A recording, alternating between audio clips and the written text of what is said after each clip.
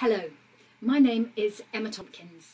I'm a Professor of Geography, Environment and Development.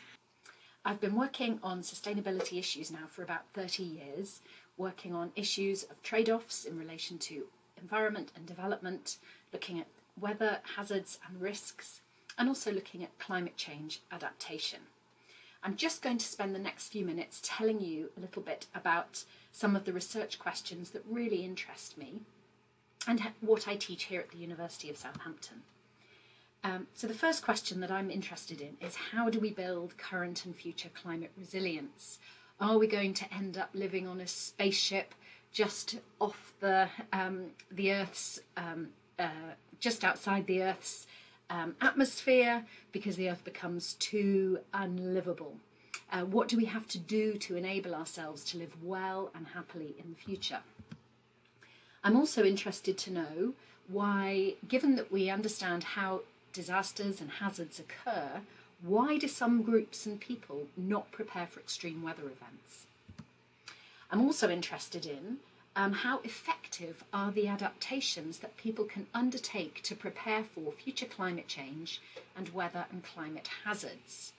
What are the impacts of these adaptations on other people who might live downstream of us, on future generations, or perhaps people who just live further away, or even on other aspects of life, for example on ecosystems?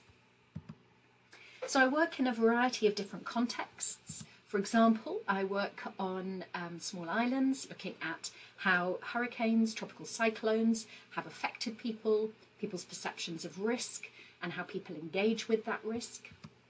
I've worked on coastal flood and erosion risks in Europe, for example, trying to understand how we can improve our coastal resilience in the UK in the face of changing flood risk.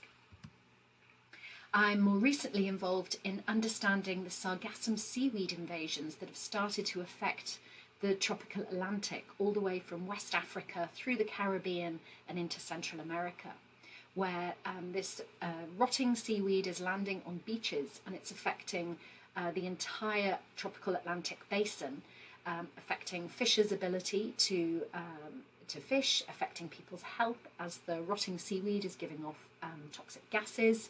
It's affecting tourism in many of these islands, which depend heavily on tourism. So really trying to understand what are the impacts and adaptations of these sargassum seaweed invasions in the tropical Atlantic. So who cares about all this stuff apart from me? Well, I've done a variety of pieces of work with different groups. I've worked with the Intergovernmental Panel on Climate Change.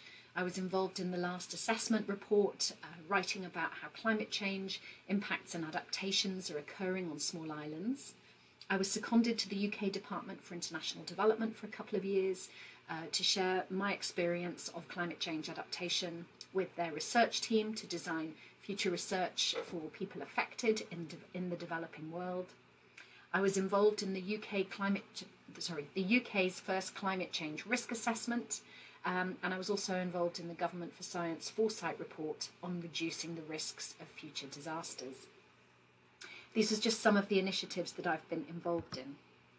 But perhaps for you, more importantly, what do I teach? I teach a module here called it's Geog 3057 is the horrible acronym, but it's all about my favourite subject. It's about adapting to climate and weather hazards.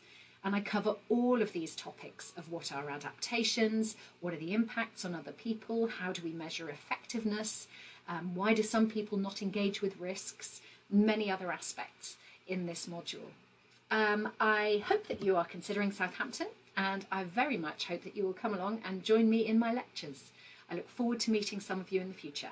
Okay, all the best. Forgive me, I now have to turn this thing off.